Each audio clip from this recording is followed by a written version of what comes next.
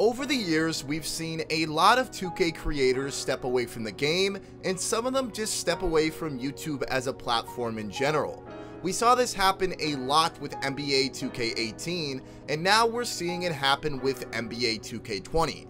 The person I'm going to be covering in today's video was arguably one of the biggest names in the community when it came to my team. And that person is going to be JesserTheLazer. I think this is a pretty interesting conversation to have because Jesser is not the only ex-2K YouTuber who we've seen step away from creating NBA 2K20 content this year, but he is for sure one of the most popular names. Jesser, or what most people have known him by throughout the years, JesserTheLazer, has been extremely absent in terms of creating NBA 2K content.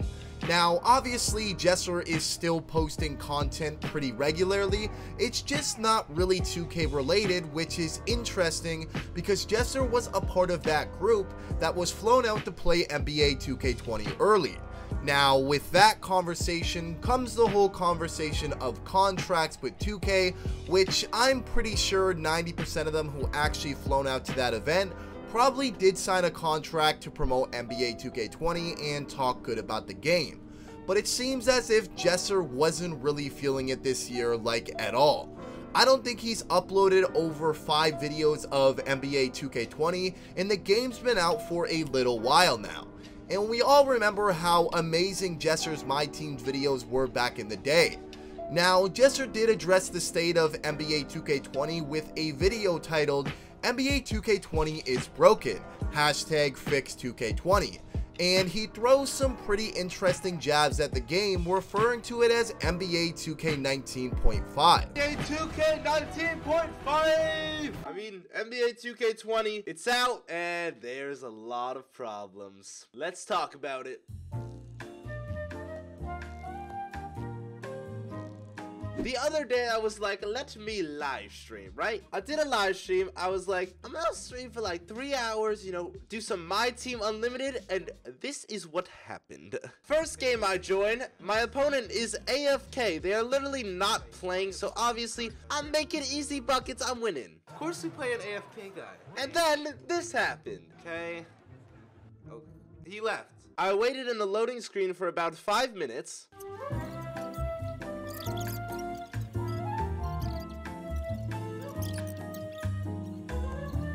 And I got a loss. How did I get a loss? So throughout the video, Jesser expresses how broken NBA 2K20 is and how much he isn't enjoying the game mode at all. But in all fairness, I'm pretty sure this video was made at the very early stages of NBA 2K20, and we all know how broken NBA 2K20 was upon release in every single game mode, and apparently my team, it was very bad. As you saw in that clip, Jesser got the loss for his opponent quitting the game.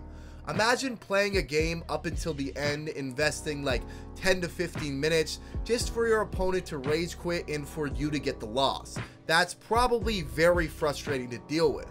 Now, NBA 2K20 has improved on some things. It obviously is still not a polished game, but it has improved, especially in the My Team game mode for the most part when it comes to bugs and when it came to issues like that. Now, this is obviously the main reason why Jesser does not upload 2K, because he just simply does not enjoy it anymore.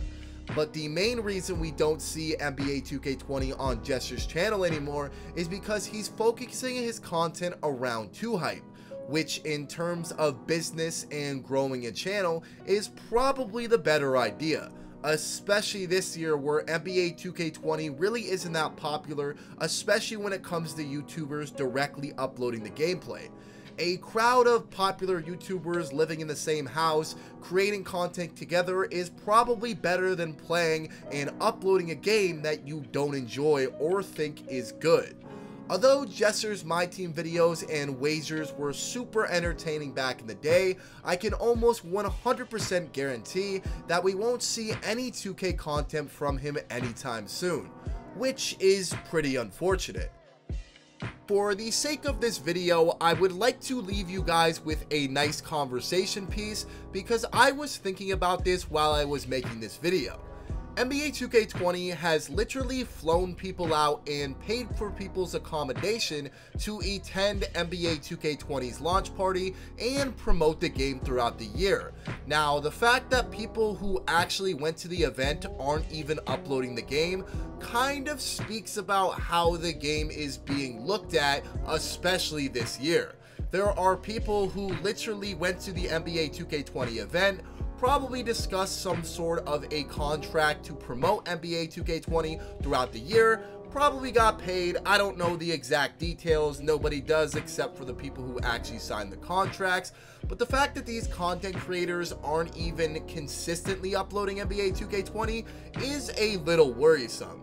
Because like I said earlier, JesserTheLazer is not the only person who went to that release party that does not upload NBA 2K20. And he probably got paid to go to that event, which is insane to think about. NBA 2K20 can't even pay people to actually upload their game throughout the year. That's how boring the game is. But with that being said, I just wanted to leave you guys with that conversation piece and wanted your guys' opinion on that exact topic. Now with that being said, if you guys watched JesserTheLazer back in the day with his My Team videos, leave a number 3 in the comments. Thank you guys very much for watching the channel. I appreciate the support. Don't forget to leave a like and to subscribe to the channel. Thank you guys very much. I'll see you guys next time, and peace.